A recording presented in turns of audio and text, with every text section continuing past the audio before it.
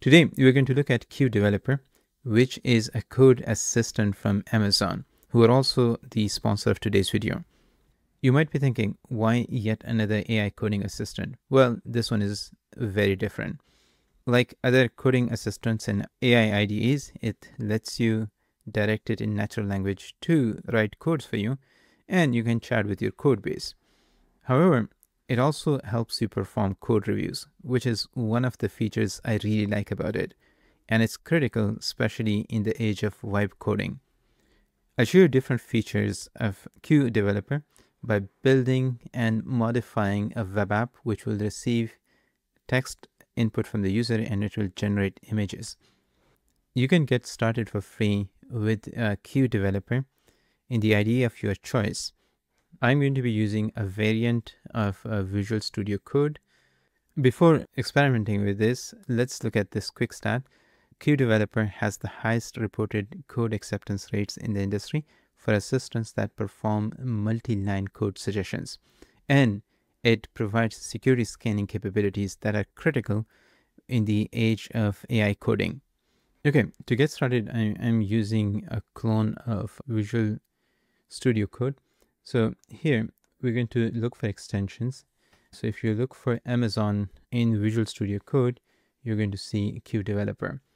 And we can install this. You can get started for free. So I'm going to select the free option. Let's hit continue. Then it's going to open my Amazon account.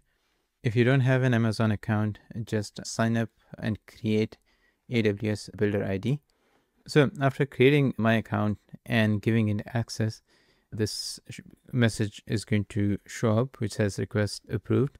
And now I can use the AWS ID extensions in Visual Studio Code. Okay, so we are all set. And now I can show you how QDeveloper looks like. So the first thing you want to explore is the different commands that are available. If you type /, you're going to see the list of different agentic capabilities. The first one is dev. This is extremely helpful if you are working with existing code base or if you want the agent to help you build a feature from scratch. We are going to spend most of the time in this video on the dev feature. Then there's a /test command that generates unit test for selected code. Right now it's focused on Java and Python. The feature I personally like the most is the review feature or review capability. So it can identify and fix code issues. It also has a doc feature, so it can add documentation or transform your Java specific projects. There are a couple of other options. One is help and the other one is clear a session. So first we're going to start with the dev capability. If you currently look at my project, there are no files. Let's say we want to implement a feature from the scratch.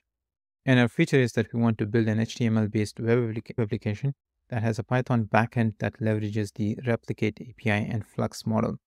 So the app should enable the user to input a text description and just generate corresponding images. Upon loading, it will display a centered input box with a placeholder text. Imagine something. When the user submits a text, then it's going to make a call to the Flux model hosted on the replicate API to generate images, and then it will also give the user the ability either to download that image or regenerate the image using the same prompt. And there are a couple of other requirements. For this application, I want to use the REST API. Documentation is available on the replicate website. So I'm going to copy this documentation along with the set of requirements that I have, and we are going to provide it to QDeveloper. I'm going to let it do its magic. So in this case, it has to implement this feature or application from scratch. It does not have any existing code base. Later on, I'll show you how you can leverage the QDeveloper's agentic capability to modify existing code base by adding a new feature. QDeveloper actually shows you its progress. And then there's this human in the loop component where the human has to accept all the operations that it's doing, which I think is very critical in the age of vibe coding. Okay, so it's going to develop 5 different files for us. And whenever you run the dev command, it's going to actually show you which files were reviewed, created, changed, or deleted. Okay, so here are all the files that it generated. Now, it also gives you the diff between the different files. Right now, we don't really have those files created yet, because if you look at your workspace, there's nothing. So we actually need to review each of the file and then accept changes. So I'm going to accept all of the changes at once. And now if we go back and look here, all of the files are here in our workspace. I asked it to create a project structure, which it was able to do. And then it also provided me with step-by-step instructions of how to run this app. Now I already created a virtual environment called Q. So I'm going to provide my replicate API token, and then I think we will be able to run this app. Okay, so for my replicate API token, I'm going to go to my replicate account, just copy this token, and then run it in the terminal. Okay, so I think we are all set. Let's see if the app actually runs. All right, okay, so there's another app that is using the same port. Let me close that. And we're going to run this again. We can actually see a web view here. So this is pretty neat because I can directly see the generation. So let's ask it to create an image of a llama. Okay, so this is pretty neat. It's able to generate the image. If we click download, I think it's able to download the image as well. If we click regenerate, it is also able to regenerate the image. So it has implemented all the different features that we wanted. Okay, and if you look at this message, it says for the future task in this project, I can create a dev file to develop and test codes as I generated. This can improve the quality of generated code to allow me to create a dev file, choose generate dev file to build code. So let's do that and it will update the code base for us. All right, so while it's doing that, let's go to this routes.py file. This is basically the main implementation of the REST API call. Now, like the other AI coding assistant, it also has a number of features built in. So for example, if I ask it to add comments to document the working of the code, so it's actually able to do that pretty effectively. So the AI is thinking right now, and here it's actually showing me what comments it's going to add. Now this is based on the IDE that you are going to be using. I'm using the Tray AI, which is a clone of Visual Studio Code. Now I can accept each one of them individually, or I can just click on accept. This is going to add all the comments at once. Also, like other IDEs, I can just ask it to explain this code, right? So it will again add some comments to the code base. But the feature that I personally like the most is this review feature.